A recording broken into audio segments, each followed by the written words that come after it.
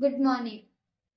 Today's news read by D. Niharika, studying 10th class from ZPHS, CHITVEL, Annamaya district. The headlines: International news. Gaza death tolls exceeds 25,000 amid unabated fighting. Moscow bound passenger plane crashes in Afghanistan. 6.5 magnitude earthquake rocks Brazil. National news.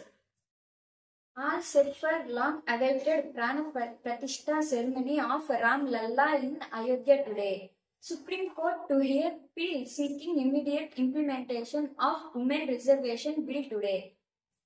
IMD issues red alert, fog and cold day conditions likely to continue North India. State news.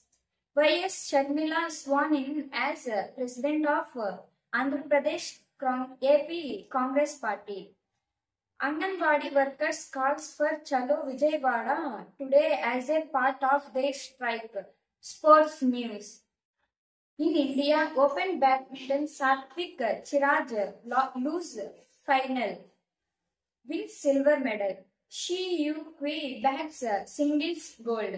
In Kelo India Youth Games 2023, Tamil Nadu lead the medal tally with 6 medals including 4 gold medals. This is the end of the news. Have a nice day.